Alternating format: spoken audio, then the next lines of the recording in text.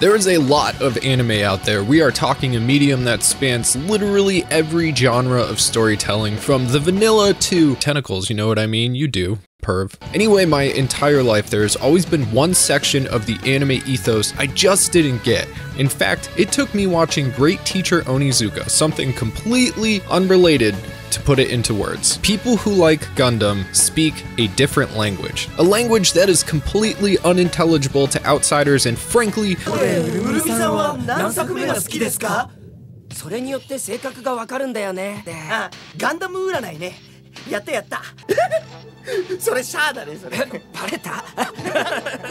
reeks of virginity. It's not their fault, I'm sure they slay, but let's be honest, if you hear somebody talking about the Vulcan cannons on Gundam RX-78CA, it's hard to imagine them communicating with a romantic interest. However, when you look at one of these bad boys, it's hard not to be impressed. Gundams are cool. That is undeniable. Mega swag on these mega robots. Big bad flying mech suits with giant guns and beam swords. They are iconic. Everyone knows what a Gundam is, but very few know a single thing about them. And that was me. Sure, I'd watch Gundam Wing and G Gundam, but it turns out that those are alternate universe shows, like the Marvel Ultimate series, which I think might be an outdated reference. The Ultimate series is still a thing, right? Oh my god, it's not. These side series are fun watches. Well, at least G Gundam is fun. Wing is a little dour. But G Gundam has mobile fighters. Gundam with a bodysuit control system that mimic real-life human movement. Gundam Wing is, well, it's complicated, and I don't feel like explaining it again, so check out our video on it here. After this one, of course, come on. Regardless, it was in that moment while watching GTO where this normal girl loses her mind after getting stuck on a field trip with Gundam nerds that I realized I should learn the language. I mean, it's literally my job. I got friends within the anime YouTube sphere that are obsessed with Gundam. I got fans in the same boat as well. It's my duty and medical neurosis to know what they're talking about. So late last year, I decided to take the dive. I willingly chose to devote a ridiculous amount of time to consuming Gundam, doing research, figuring out what I needed to watch, and more specifically, how to watch it. And now I'm going to share it with you. Why? Because it was actually awesome, like incredibly good, some of the best put together anime I have seen to date, and I have watched an absurd, frankly unhealthy amount of anime. I'm going to give you a history of the franchise and a roadmap of exactly how I became a Gundam nerd, because what I found when I actually took the time to give this universe of content a shot was something truly special. It's never too late to take that dive. I waited until I was 30, and I'm not going to pretend I'm the Gundam aficionado, but I did my due diligence and I made it into the conversation. I can speak some Gundam, but more importantly, I fell in love with the series. Naturally, I want the same for you. Here we go.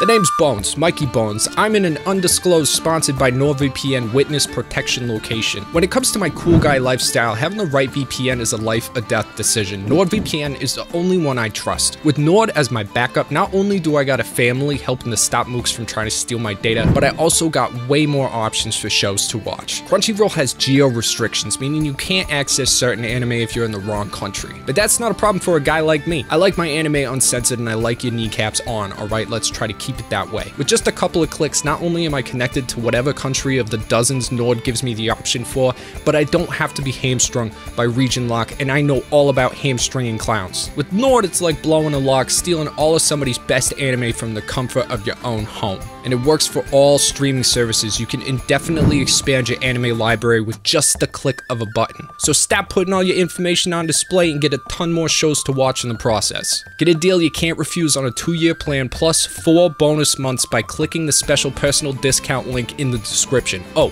and the best part, it's risk-free with a 30-day back money guarantee. I swear, I'm a good guy. I'm literally giving you a way to get all the anime that you want for free. That's free protection. All you gotta do is click the link, and if you don't like it, because I'm a nice guy, you get it all back. So click that link in the description if you know what's good for you. Now back to it.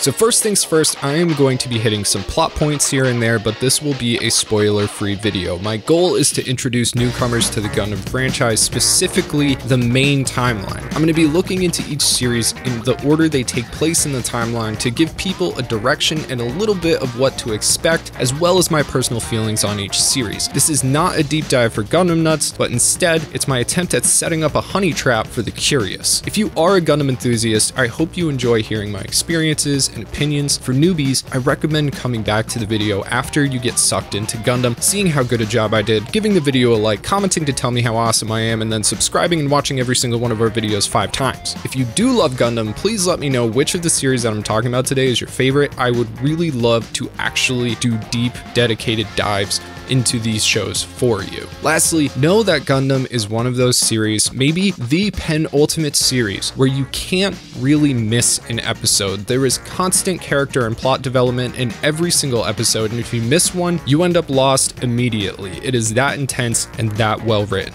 Small note on that, not every single one of the series that I'm going to be talking about is necessary to watch in order to understand what's going on in the whole plot. We'll get into that later, but for now, it's history time. Gundam hit Japan like a brick 44 years ago in 1979 with Mobile Suit Gundam. Yes, the animated show was first, no manga, and it wasn't the first mecha anime. That's a rabbit hole of its own, which I am not ready for, but it did, however, begin the real robot subgenre of the mech genre to its credit. To be classified as real robot, the depicted mechs need to be actual robots, not robots with mystical superpowers. These things need to make some kind of sense mechanically. They can be futuristic, but based within realism. Real Robot generally has mechs mass-produced as mobile units for war. While the mechs are the draw, what generally locks people in are the complex characters and sweeping stories that accompany them. We're talking too many characters and allegiances to count. Series in this genre are therefore generally aimed at young adults instead of kids, and having watched Gundam Wing as a kid and understanding literally none of it, I absolutely feel that statement. Having watched the original 1979 Mobile Suit Gundam as an adult, I understand that statement. What I imagine nobody expected was how much this niche subgenre would impact the world. You fast forward those 44 years to now, and Gundam has spawned over 50 TV series, films, and OVAs, a mountain of manga and video games, and if you see those figures back there on my shelves, Gundam makes up 90% of that market. By 2000, the Gundam franchise had made $5 billion.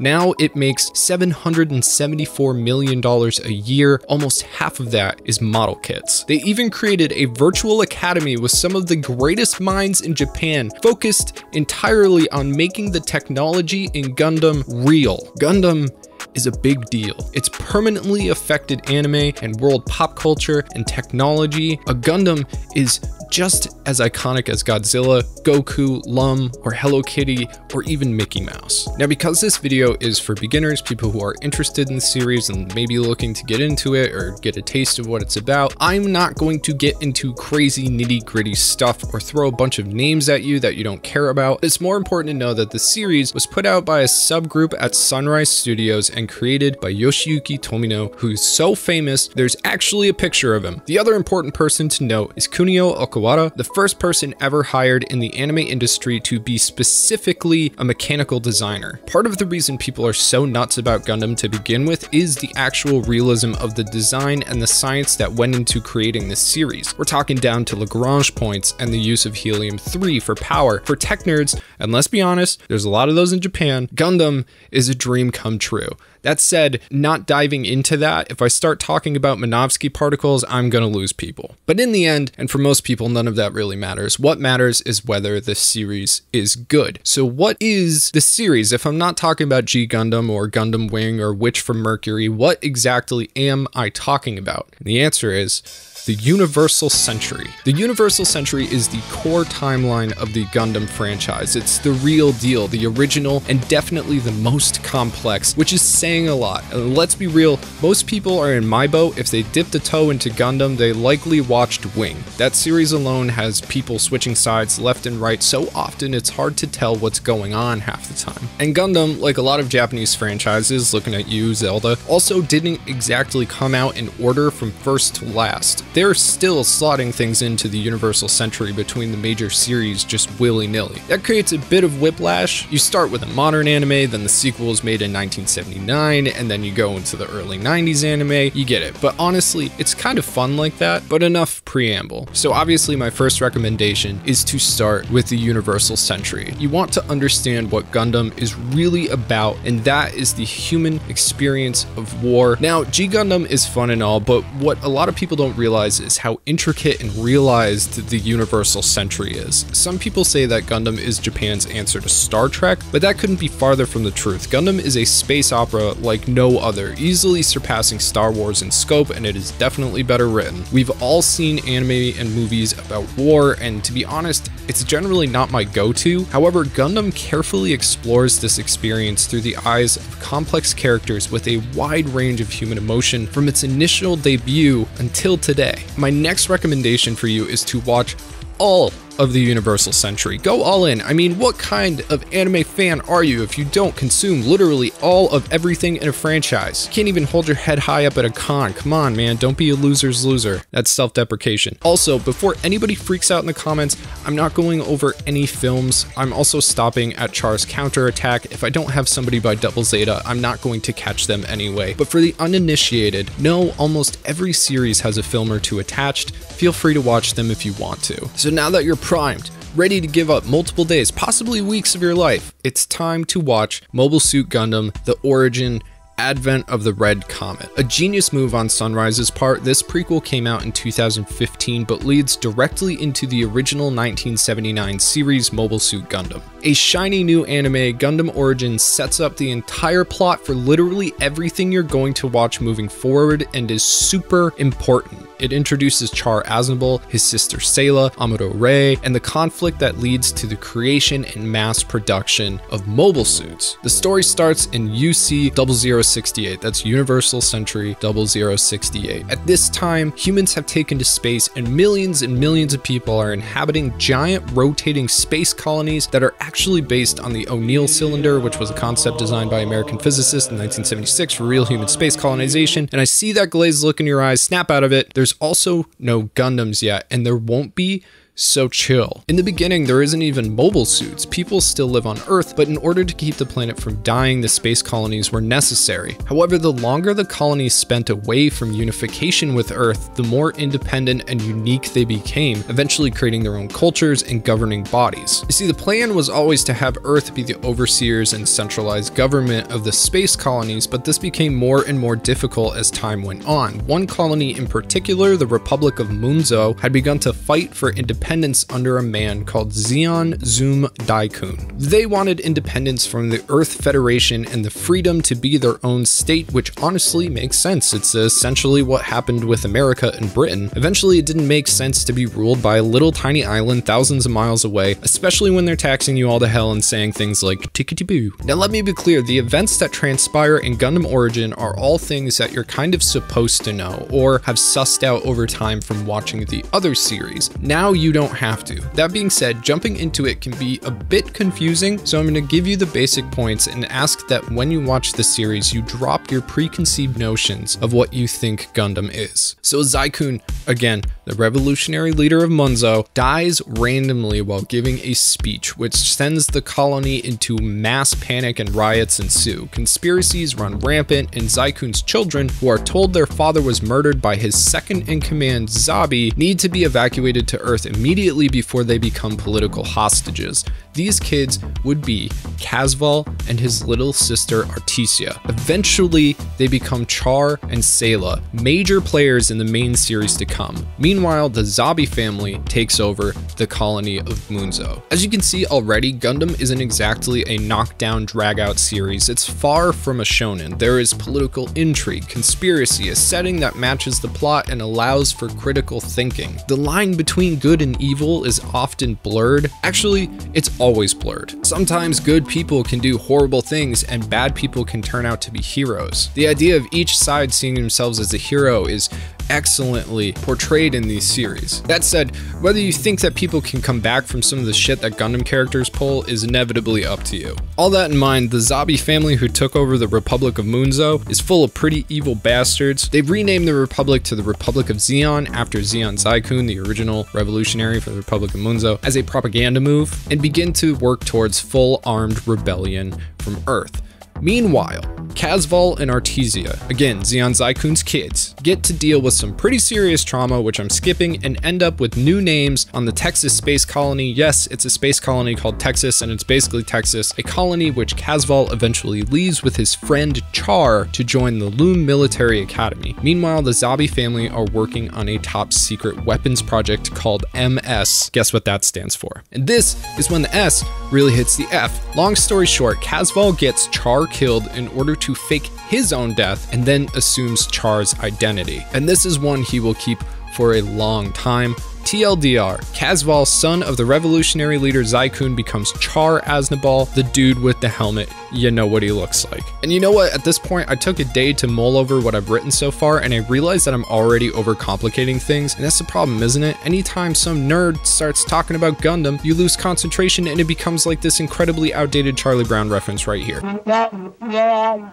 So what you need to know is that the bad guys create a mobile suit army, they begin a full-scale war with Earth, and eventually commit a war crime you couldn't possibly imagine. One so massive that it changes Earth forever, like the actual entire planet. Let's just say the force of the catastrophe was 60,000 megatons. To put that into perspective, the largest nuclear bomb in history had a force of 50 megatons. That's equivalent to 50 million tons of dynamite, over 110 billion pounds of dynamite. Now multiply that by 60,000. That's how intense it was. Anyway, until 2015, people had just heard about this war crime before it was actually animated in a show, but seeing it is crazy, man. But the advent of mobile suits changed everything, and we're just talking mobile suits, not Gundam. Think of them as like TIE fighters and X-Wings in Star Wars, right? Except cooler and far more mobile with the ability to pack high-intensity weapons. Space battle is a lot like naval battles. You got your big destroyers and your little fast boats. The big ships have giant guns, but they can't really hit the smaller ships.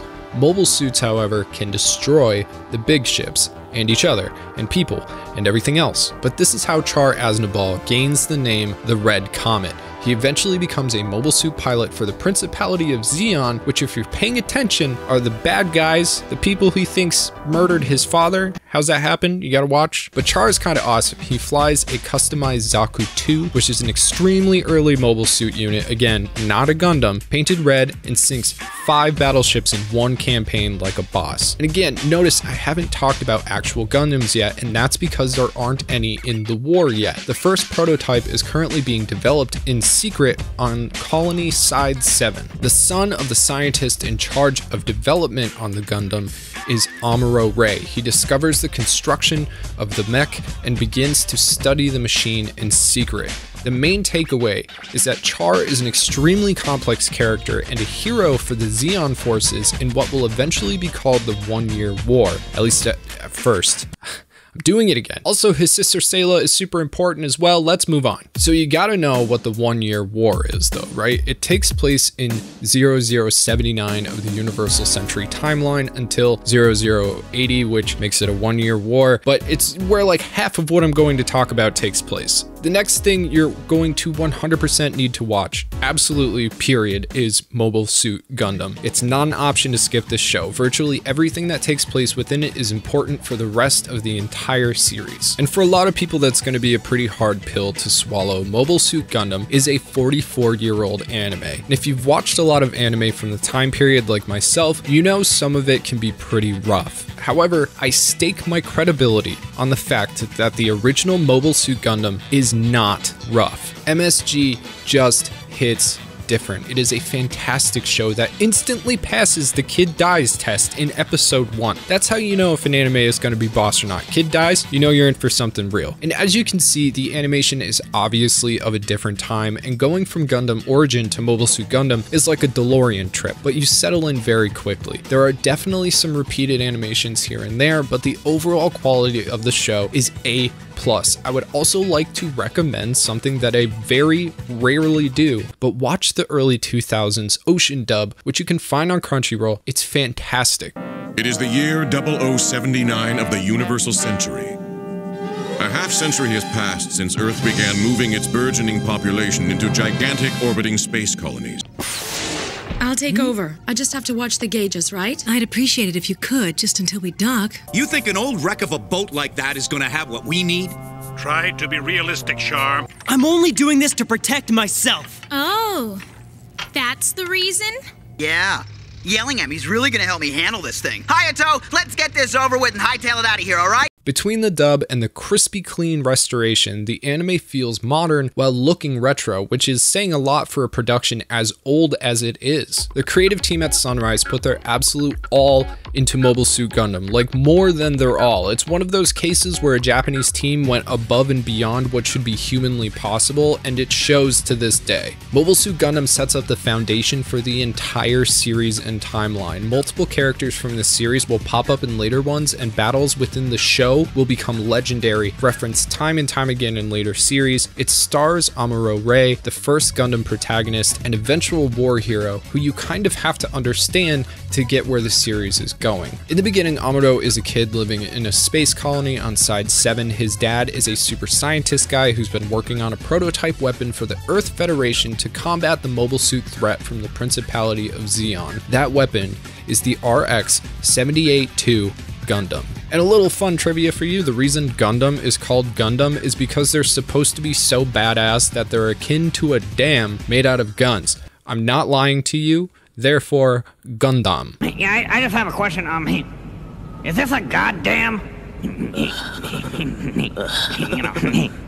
Goddamn. But when Amuro's colony is attacked by Zeon forces led by none other than Char Aznable, Kid dies, Amuro finds his dad's Gundam and just gets in it. At the same time, the mothership White Base, which had arrived to pick up the Gundam, is now forced to take on refugees from Side 7. Meanwhile, Amuro successfully fights off the Zeon mobile suits and joins the rest of his colonists on White Base, which if I don't mention is a Pegasus class warship, somebody is going to cry in the comments. But here is where things get weird. Gundam can't be piloted by just anybody. They're experimental mobile suits, and the RX-78 is the first of their kind. They're faster, stronger, and far more complex than a typical mobile suit, especially the weak Federation Force mechs. The G-force a pilot has to deal with when operating one would knock most unconscious, and because of this, Amuro, a kid, becomes its de facto pilot. Thanks to Gundam Origin, this makes a little more sense, seeing as how we now know that Amuro had been studying the thing for a while before the series even started. But at least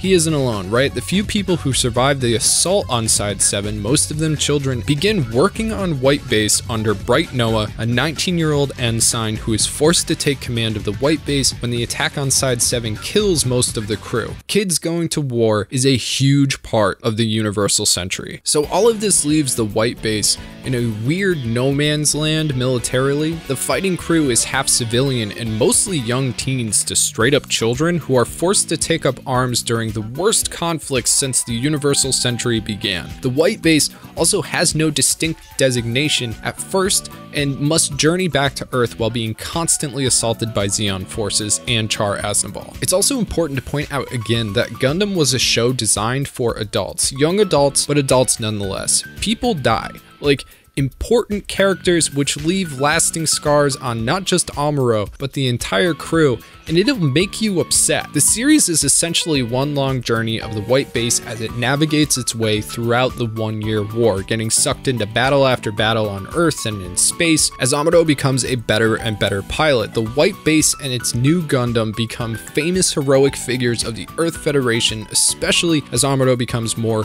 and more badass, eventually having to unlock most of the safety features on his Gundam because it can't keep up with his abilities at a certain point, which brings up a really weird but pervasive part of the Universal Century Gundam story, new types. You see, one of the things the Principality of Xeon is interested in, or is fighting for, is the next evolution of the human species. Of course, this was originally theoretical, but they believed with mankind taking to space permanently, it would usher in a change in the species genetics. And then it actually happens. So what the fuck is a new type? The best way I can explain it is it's like a pseudo Jedi. New types are particularly sensitive psychically. They can feel other people's emotions or deaths and stuff. They know when danger is coming. They have superhuman reflexes. It's a little nebulous and ill-defined, but when two of them come face to face, forget about it. Weird shit just happens. They can communicate telepathically, like all sorts of stuff. The only thing they can't do is like a force blast or levitate things, at least from what I've seen so far. New types emerge during the 1-year war through stress and trauma to make incredible mobile suit pilots. Again, it's really weird.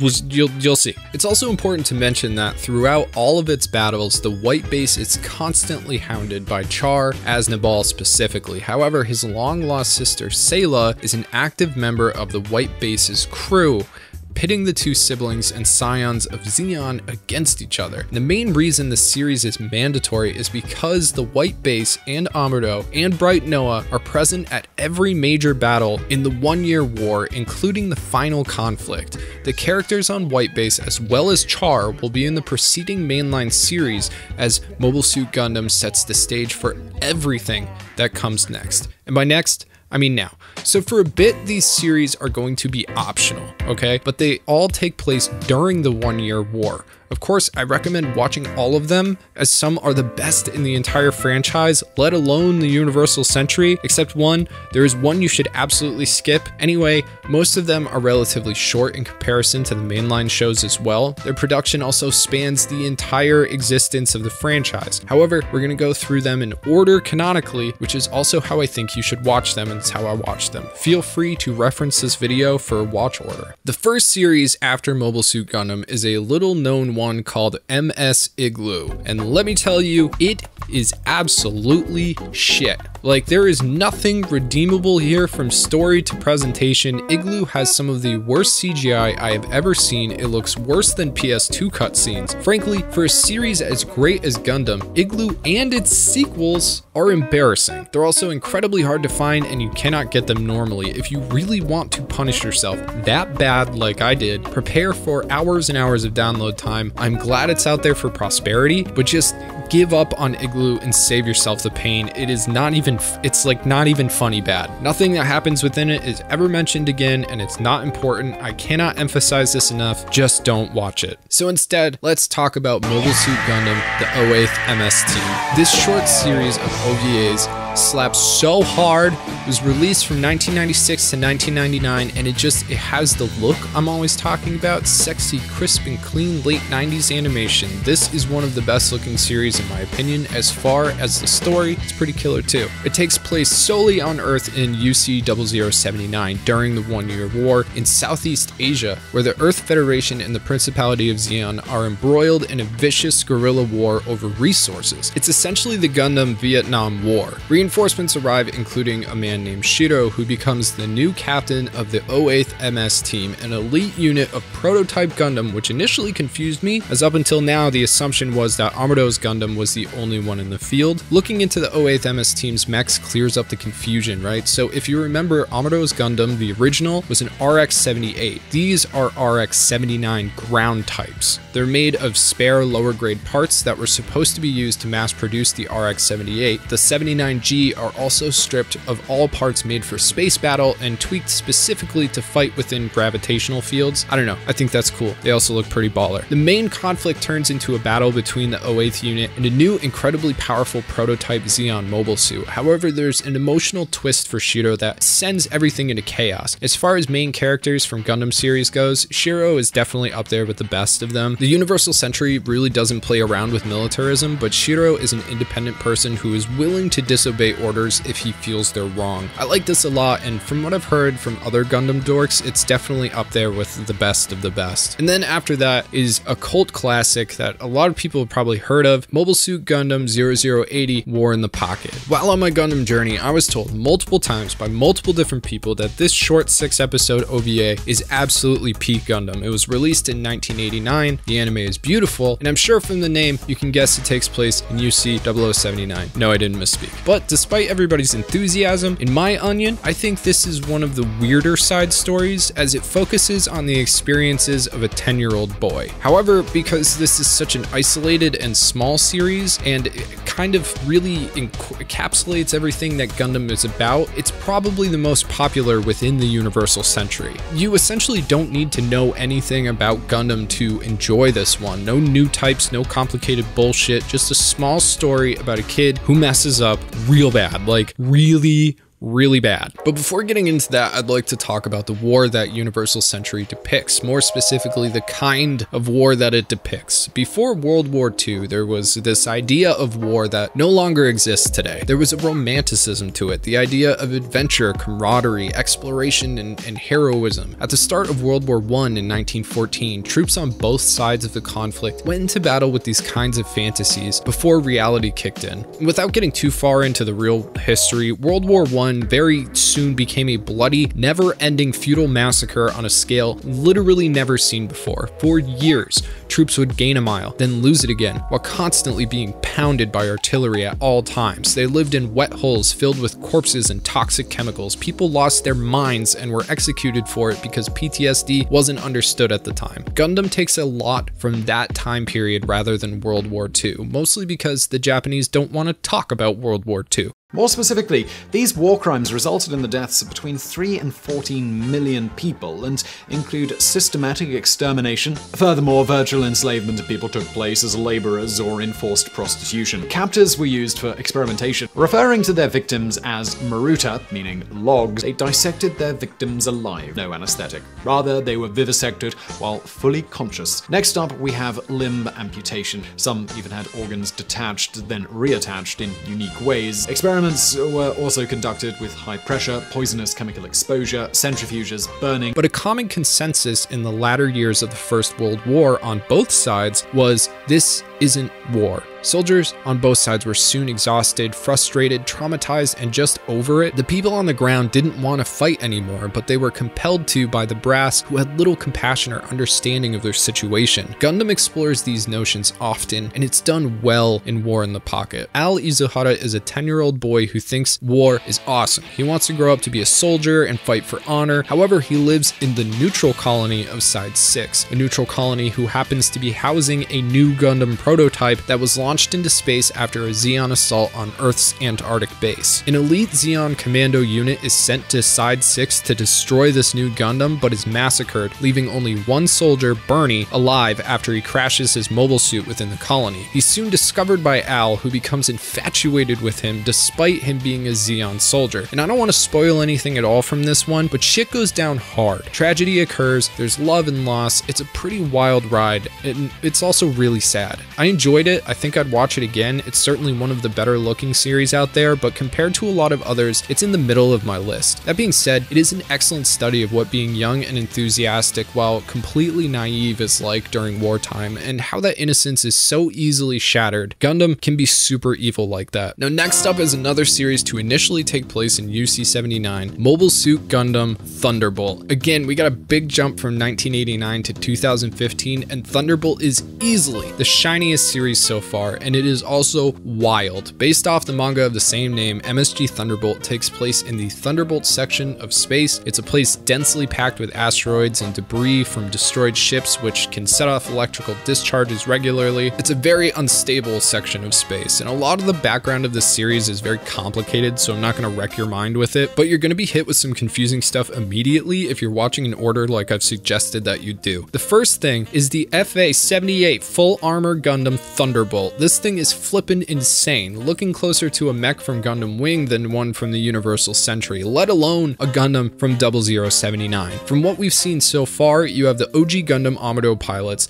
then you have the ground type and 08th MS team, and of course the prototype from War in the Pocket, but Thunderbolt? I mean, this thing is wild. Apparently developed by an isolated team of Earth Federation mech engineers called the Moore Brotherhood, Thunderbolt was created with the Thunderbolt section of space in mind. This thing is kitted out to the max. It's unlike anything we've seen up to this point. From missiles to the overabundant shielding, Thunderbolt looks like a monster, and it totally is. It's overcompensation to the max in order to make up for the extreme armor. More thrusters have been installed, allowing the mobile suit to absolutely scream. Now, the people who designed the suit, the Moore Brotherhood, is made up of survivors from the colonies on Side 4, which were destroyed by Zeon, and they are hell-bent on getting revenge. This puts Io Fleming, the pilot of Gundam Thunderbolt, up against Zeon's Living Dead division in the Thunderbolt sector. Io was originally a racer on Side 4 and is also a jazz enthusiast, which gives the series its extremely unique flavor, music. Well, I'm not going to dive too far into that, but what's important to know is that Io is tasked with taking out the Living Dead sniper unit led by the Principality of Zeon's best sniper, Daryl Lorenz, who is a pop enthusiast, leading to not only a militaristic clash between the two, but a clash between taste and appreciation of the arts. It's important to note that Daryl Lorenz has his legs blown off in a battle early on in the 1-year war. Everybody in this Living Dead squadron is an amputee of some kind. It's really interesting. And Daryl eventually receives his own insane mobile suit prototype, and the clashes between him and Io are a real sight to behold. Thunderbolt is a fascinating and extremely fast-paced series that eventually ties into the original Mobile Suit Gundam, and it's one you are 100% going to want to see. Thunderbolt is a Gundam that people talk about a lot. It's polished all to hell and is a great representation of how good Gundam still is and what modern animation can bring to the series. It's important to note that the canonity of this series is in debate, but I am definitely on the side of it being canon. Why not when everything else is? I don't understand the argument. The season 2 of the series finally takes us into UC 0080, and eventually into my favorite series that I'll be discussing in this video, Mobile Suit Gundam 0083 Stardust Memory. Released in the utopic year of 1991, Stardust Memory is a short series that just hit all of my buttons. First off, I think it has the best look and feel out of everything I'm going to be talking about here, period. There is just something about this time period of animation from Japan that is so iconic and nostalgic. You add in it's a series of OVAs with a solid budget, an excellent animation team behind the works, and you are set up for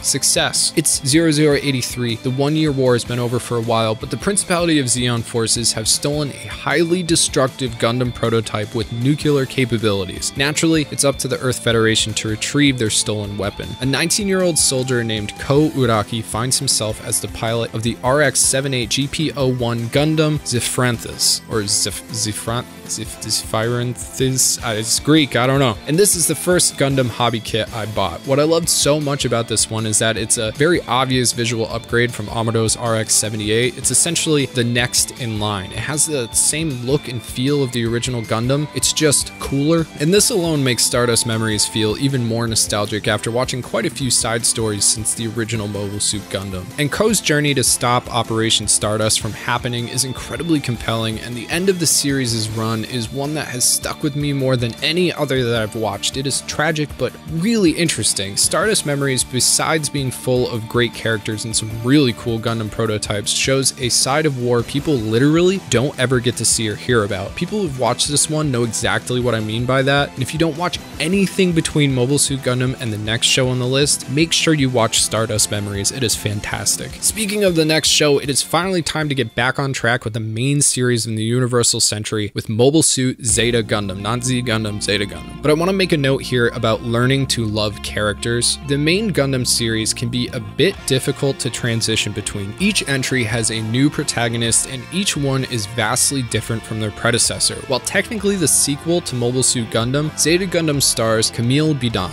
a kid who could not be farther from Amado Ray. You aren't going to be seeing comfortable carbon copies of Amado, or even events similar to his adventures with the White Base. While Quattro Bagina.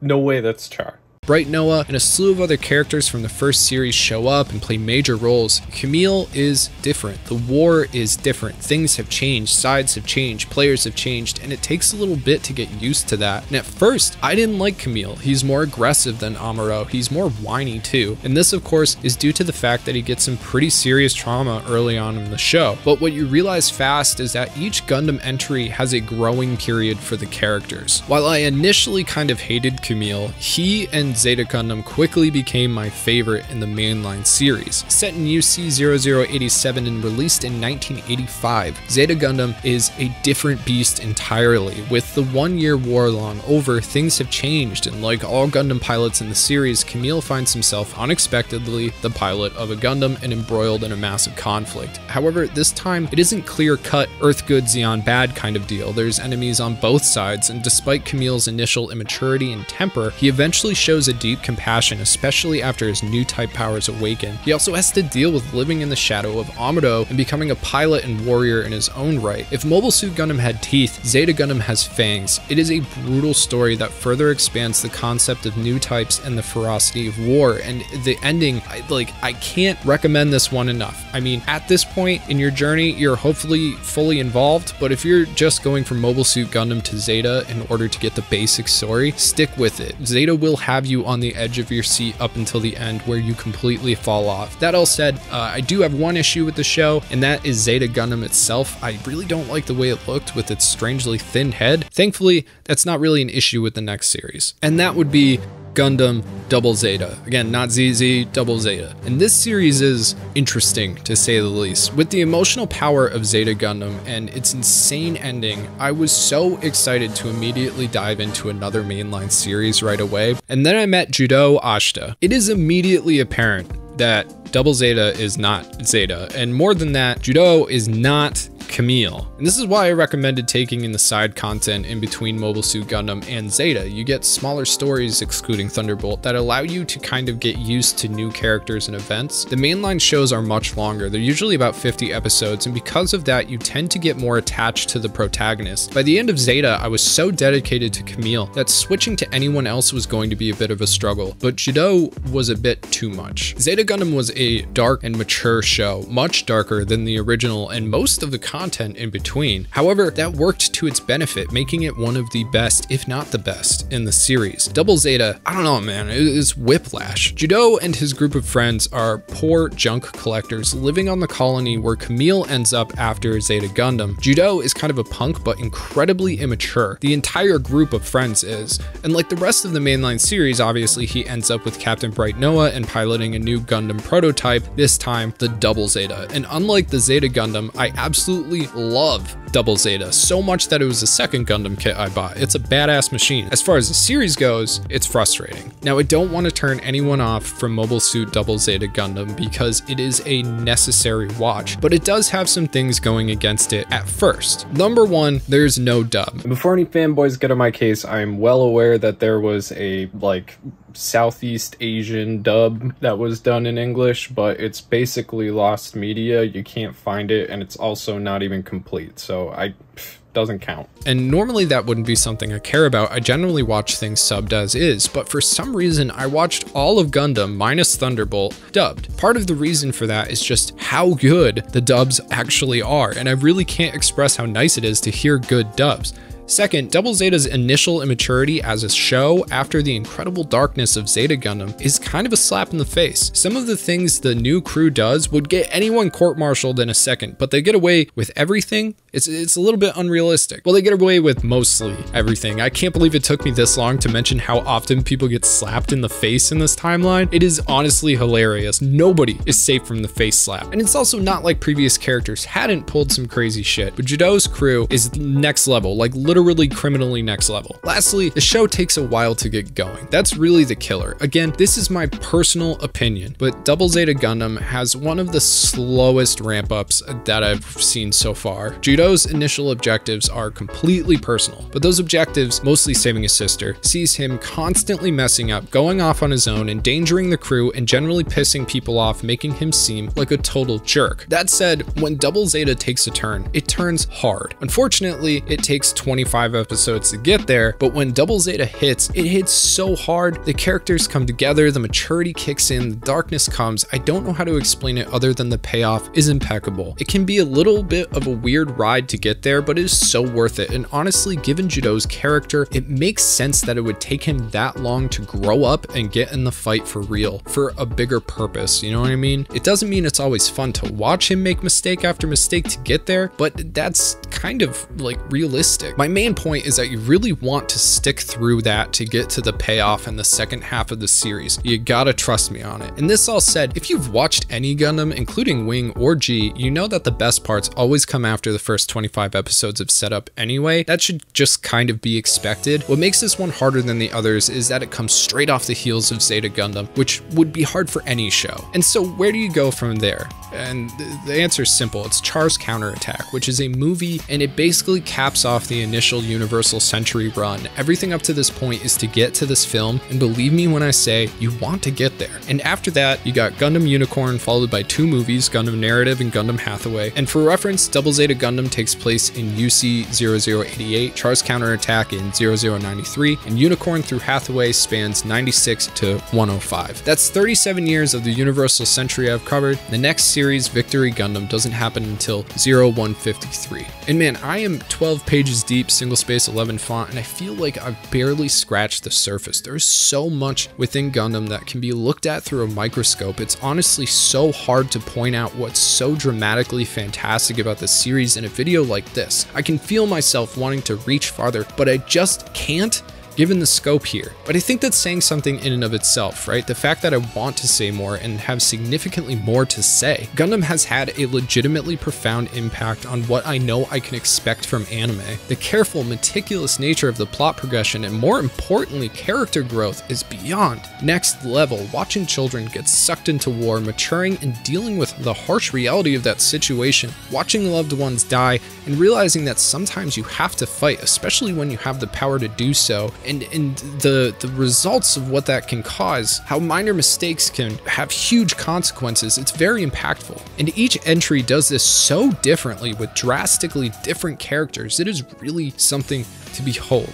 And also, there's badass giant robots. So go forth and behold it. Most of the series can be found on common streaming platforms like Crunchyroll. Both Origin and Mobile Suit Gundam are, and that's all you need to get started. You will have to dig for a lot of the better, smaller series like 08th MS Team and Stardust Memories, but you're anime fans, you know how to do that. You've done it before, you'll do it again. It's not your fault that certain anime just aren't available any other way. But hopefully this was helpful and gave you enough of a tease to push you over the edge of curiosity and into action. That's my only goal with this video. I want you to watch Gundam. And again, if you are a major Gundam fan already, please let me know what you'd like me to cover in depth. I'd be glad to do it, and I'd love to hear people's impressions of Gundam when they get into it. So don't forget to come back and let me know what you thought. But for now, that's it. That's all. My name is Mike. This is Bonsai Pop.